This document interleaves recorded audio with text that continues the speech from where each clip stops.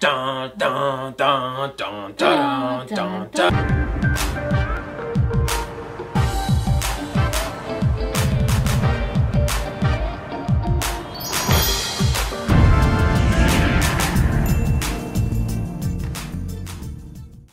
What's up, our YouTube family? Thank you so much for stopping by and checking out another video with us. So you might have seen our last video, which was episode 1, Bangkok, for our travels in Thailand. And if you haven't, you should go check it out. The link is gonna be in the description below. So now we are gonna do episode 2. This is Chiang Mai, which is in the northern hills region of Thailand. They have spicy food there. I was gonna say the same thing. Spicy food. So, and yet we have the same reoccurring theme: Star Wars nerd, Star Wars scroll, Star Wars music. So again, you're not gonna hear the music. Sorry about that. We'll have to put in some other music. I think this is the Imperial March, so imagine this. Dun dun dun dun dun dun dun dun dun dun dun dun dun. Yeah, so that's what's playing when this starts. And yeah, let's check it out and see what Chiang Mai had to offer. I hope you enjoy it.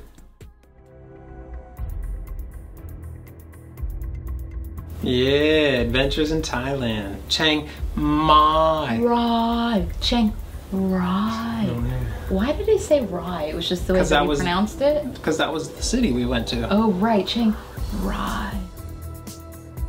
Spicier food. Yeah. Chiang Mai tractor beam. Man, I miss that food. Nala the lioness. Oh, yeah. Lana Kantok. Yeah, this was a good intro. This was really kind of summarizing stuff. Wow. Chiang Rai. Tiger penis whiskey. Oh yeah, the tiger penis whiskey. It's so fun to remember this. Yep, yep. So northern Thailand, here we go. Aw, Cam, you're such a good guy. Cam. Helping the ninja off the bus. I can't believe I had 2 cameras with me. Right? Did I rent a camera for that? Hey, Vanessa. Our Bangkok bunch. Yeah, I miss my friends. God, there were people just everywhere, weren't there? Yeah, a lot of people. Man, look at how ornate. It was so nice having everything taken care of by that tour company, though. I mean, to have to deal with that ourselves would have been really Translator, look how it's so beautiful. Yeah, everything is so gold, right? I love gold. That was a great shot. Look at that Buddha. Yeah. Oh, also that reminds me, let me pause it here on the Buddha. So when you see these still shots like that, that is from my photography. And if you're interested in any of these prints or any other prints, I've got a whole lot of them. We'll leave a description. We'll leave a link in the description box. In the description. And look, yes, I'm a little biased. He's my husband and I love him. But if that weren't the case, I still would be floored by this photography. It's amazing, super awesome. Oh, thank you. Yeah, so yeah, you'll see a lot of my photography, and if you're interested in checking out more of it, here's the links. Sickimagery.com. Sickimagery.com. This.com. You've got my Instagram profile, which is right here. And yeah, check it out. So if you like any of the photography. Oh, the ruins. Yeah, that was cool. Yeah, gosh. Everything was so ornate. Wat Cheli Luang. Luang. Long, long. Yeah. 15th century. Yeah. Oh. I remember that. I Who forgot took we our did picture? That. Oh, that was so much fun. Oh, yeah. Oh, there's all of our friends. That was an amazing time. Oh, Jerome. Look at Jerome getting up and going and doing his Thai dance. He was like the only one brave enough to do it, right? No, Zena did too. Oh, Zena did too. That's right. Look at that. Homegirl just came and said, Zena, you come Oh, with Zena, us. yeah. There she goes.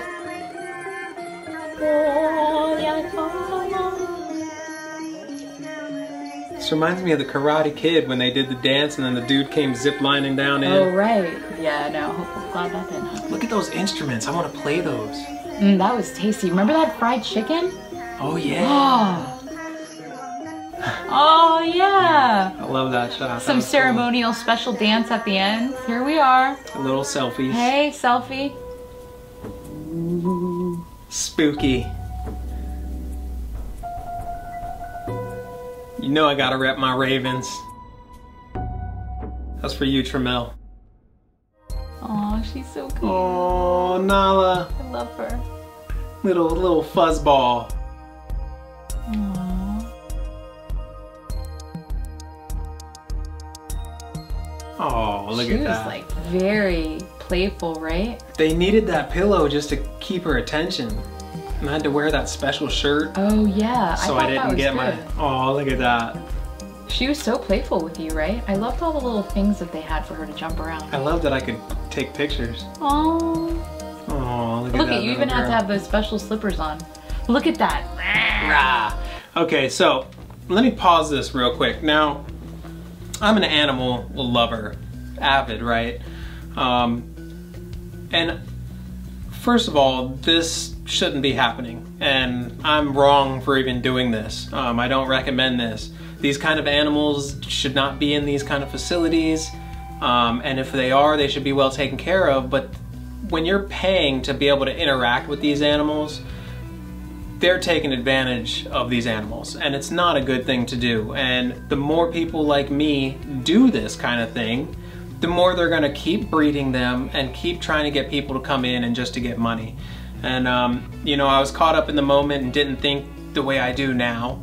I wouldn't do this ever again. It was a once in a lifetime thing. It was amazing, but you know, things like— We didn't have that thinking. We weren't thinking that back then. I mean, it was like, you know, hanging out and holding a lion cub, it sounds amazing. It is amazing, but it's the wrong thing to do, like swimming with dolphins, you know, and these are things that I've done too, so I'm not acting like I'm better than anybody, but I've learned, and these things are stuff that you shouldn't do, you know. But that just got real serious. You know, I just wanted to be real about it, you know. I don't want to advocate for people to go out and play with lion cubs. Like, they shouldn't even be there for us to play with. But like, was the mother hurt somehow and they rehabilitated her? Or? Even if that's the case, you should not interact with these animals. This animal, they could have let her back out into the wild. But when you're interacting with humans all the time, that animal can never go back to the wild. And it doesn't belong there. So, you know, just keep that in mind. It's cute, it's fun to look at, it's fun to actually do, but it's really detrimental to these animals. So please, when you get a chance, bypass that. You know, go to an elephant sanctuary where you don't ride them, where you wash them, you know. View these animals from a distance. Don't do what we did. But she was cute though. Oh, and again. Now I feel guilty, like, you know, animals like this in the wild, there's no way you'd be able to do this, you know? It was a great picture. It was an amazing experience, but never doing this again. Especially with big cats being my favorite animals. Boy, look at that. He was huge. Man, I'm standing... Like, how did we get so close to him like that? Look at that, I'm standing there feet away from those teeth. Oh yeah, the Karen. The Aka. That's what I meant to say. The Aka. Of course, there was like a gazillion things for you to buy. It was hard to pick what to get. But you know, it was sad because like, it all seemed like it came from a warehouse. Yeah, it didn't seem so handmade. Authentic. It was like, okay, here's our setup little touristy spot and we'll get the same 5 things. Yeah, it's stuff from a warehouse. But you know, we bought a few things to help support them. You know, some souvenirs for our family members. She was great. She was great. She posed for that picture for me and was just smiley. Oh, yeah. So what was the deal with all the teeth, with the black? Yeah, so the black on the teeth, right? In this tribe, the Aka, they chewed this thing called betel nut. And what it did is it ended up making your betel nut. It ended up making your teeth completely black. Yeah, like, look at her gums and everything. I mean, her teeth are black. Wow. Now, this is a symbol of beauty in their tribe. So, she was beautiful. You know, all these people would chew this betel nut, and get these black teeth. And they were considered beautiful people. So, like, does that rub off, or does that ever... Well, her teeth, is that her teeth? No. Do any of you guys know anything about betel nut? I mean, we never researched this, so if you know, is this permanent? Like, leave us a comment and let us know if you've been there or seen this and tell us what you think, because I don't know if it comes off or if it... I have no idea. Me neither. She's beautiful, but I'm like cool. Fascinated by that.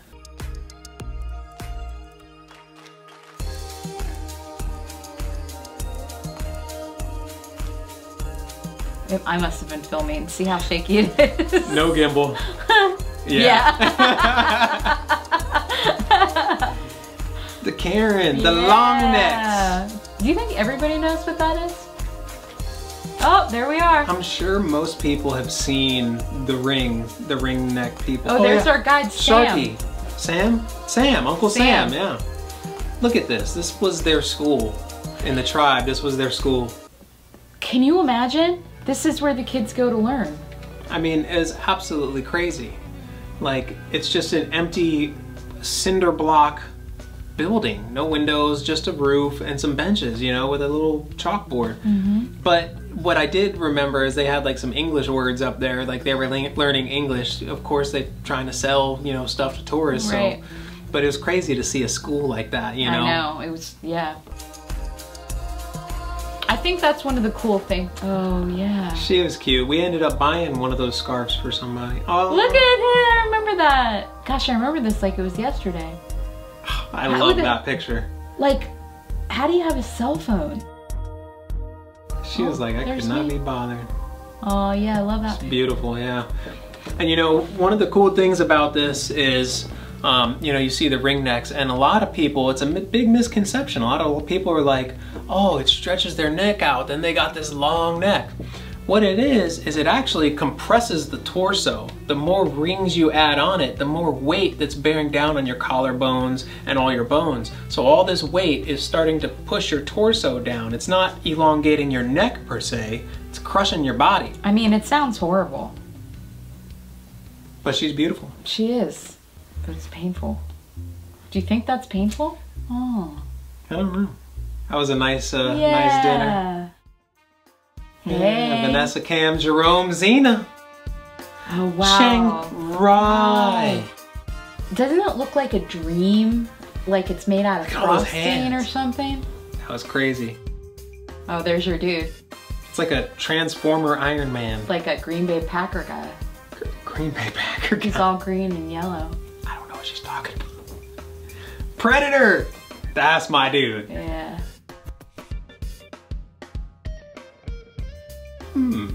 Yeah. The Golden Triangle. This was cool. So the Golden Triangle is basically a point in Southeast Asia where Thailand, Laos, and Myanmar, or formerly Burma, meet. And this was actually really heavy in the opium trade way back in the day. Right. That's what they called this, was the Golden Triangle. Man, we went to that opium museum, it was crazy. We didn't do anything. No. No, we didn't. Oh, so this is where we could see all three. All three at the same time, yeah. That's cool.